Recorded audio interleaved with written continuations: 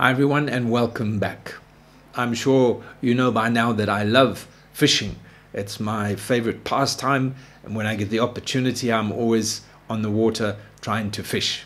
I remember as a 14-year-old boy, my father bought me a fly rod for trout fishing, and I still have it. It's intact. It's in very, very good condition. I have treasured it. I've nurtured it. It's made of fiberglass. And in its day, it was the top rod.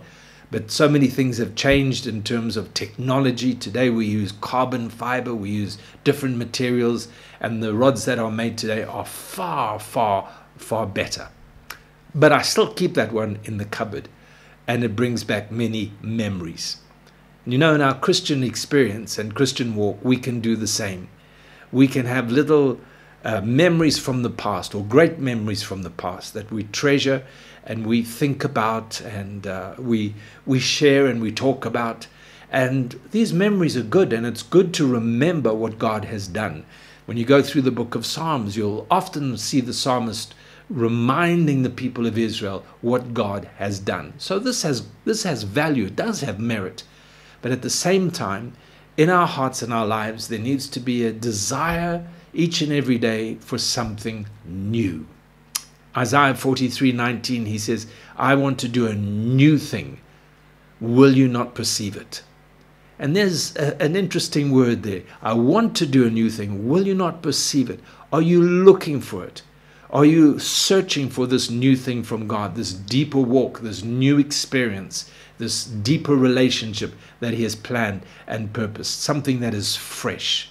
We know that as a Christian, if we're born again, we are in Christ, old things pass away and everything becomes new. It's a word that's given in the present continuous tense. Everything becomes new. So something can only be new by definition. Something can only be new when the old is gone. We can't walk with both. So I want to encourage you to cherish the memories and think of the memories, the good things that have happened and the things that God has done in your life, and we can be grateful and thankful for, but never allow the past and the past experiences to so fill your heart and mind that there's no room for faith and expectancy for the new. The Bible tells us that the mercies of the Lord are new every morning. God has got something wonderful, something fresh for you and I today and tomorrow and every day.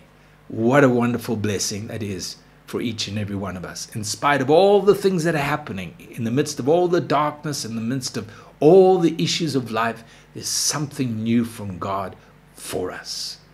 Let's keep looking. May the Lord bless you.